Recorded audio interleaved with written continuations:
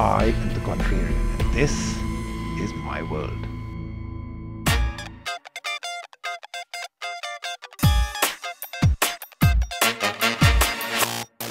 Hi, I'm Raheel. I'm here to demolish Rajiv's notion that technology is endangering journalism and news.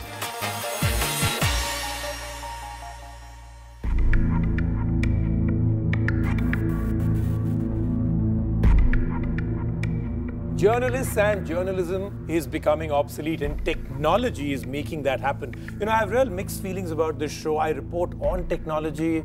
Some people do call me a journalist in some ways or the other, and both of them put together may well make me obsolete. So this is an incredible topic for me to get into. And with me is really the one part, the one service, the one app that is called the best newspaper in the world. People say they wake up in the morning and they read Twitter because that's the best newspaper. And with me is the person who actually represents that. So glad to have you here. I've got to say that this topic in itself, I started off by saying I have mixed feelings. But let's get started with getting a viewpoint from you. Technology, and especially what you do, does that make good journalism obsolete? I'm changing that, tweaking that a little and saying good journalism getting obliterated, bludgeoned to death because of fantastic technology. Where do you stand? No, on the contrary, it actually adds more muscle to good journalism. Okay. Any piece of great content that you see which is floated on top the last 10 years, take any sample size, you'll see that technology has aided in the production and spread of that piece of content. Be it entertainment, be it sports, be it general news. Technology is now strengthening the hand of the journalist, not just from the point of view of giving journalists and newsrooms fantastic tools to report with, but also to crowdsource with.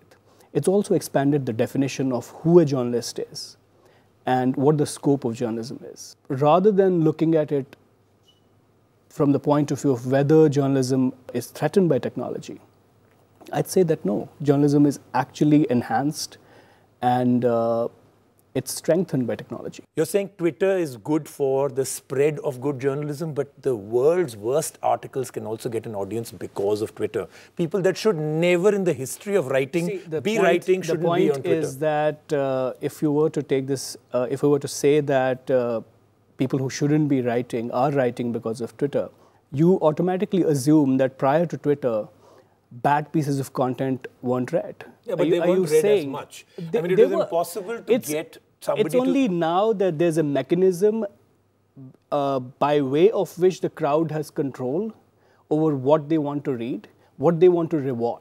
So good journalism, again I say, of course our platform is at the forefront of content circulation and content discovery. But the fact remains that you cannot be fearful of what technology can do to the trade of journalism.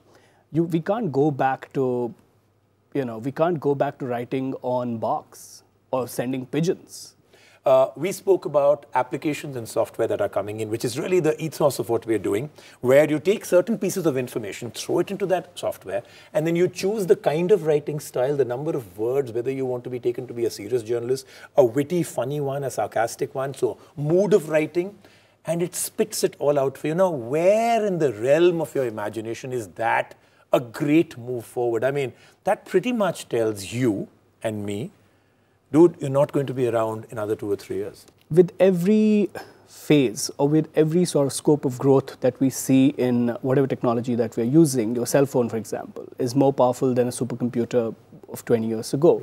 Right. You as a consumer, as a producer of news, have more power over what you consume and what you produce and what you curate than you had at any point in time in human history, right?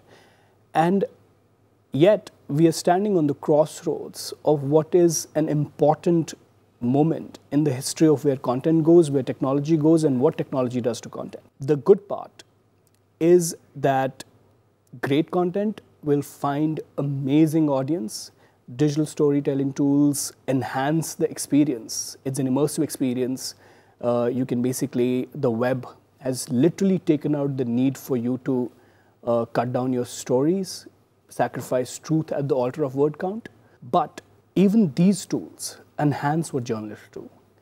Who should be? Who should be? Yes, I'm getting to that. I mean, while we're going through a lot of words, can you just tell me by example, how is that possible? Absolutely, I'm getting to that. Who should be fearful of this shift is people who look at whatever it is that they are doing and whatever tools that they're using with this rose-tinted notion of this is really So who are they? Classic journalists, long-form journalism, traditional journalism, print journalism? Who are you saying are those that are looking at it fearfully, and why should they not? People who are not with it. I'm going to do a quick fire with you. This is you, personally, Sure. that has to answer this, not doing the Twitter line. I will try. Last time you read a long-form column, which one and by whom? That you actually appreciated. So I read the Wall Street Journal storytelling around how cancer is reported in the US. The very fact that you can remember it means it's one of those rare occasions that you read something long-form, right? Yeah, I read long form pretty regularly, actually. So you were able to tell me an interesting long-form. Tell me an online journalist's name that writes columns of about 100, 150 words that you have been completely dazzled by. I can't point one person. No, because there aren't very many. It's No. impossible So here's the to thing. think of I can basically, journalist. here's the thing. You are looking at journalism or journalists from a traditional point of view. I don't I'm look not, at not at all, journalists. So not at I all. can, so I follow about 400 odd people on my Twitter. A lot of the people that I follow aren't traditional journalists, but they do fantastic reportage Okay. and opinion on whatever is out there. One journalist said that journalism itself is now becoming obsolete as anyone can do it. How is that good? This question needs to be looked at with a little more granularity. Okay, which you can't is? make absolute statements like journalism is obsolete because anyone can do it. Why? Because the minute you take away something from a very, very niche area of people that have done this all their life, have done it well, have become icons in their own lifetime. Today, So there's still space for those people to rise up and actually... No, in a world where anybody can do anything, then nobody does anything. I not just disagree with it, I vehemently disagree with it. Okay. The point is that power structures get threatened all the time. Okay. And Do you think this is just the insecurity of traditional journalists? So absolutely. I mean, you've seen, and I keep going back to your example because you've done phenomenally well digitally.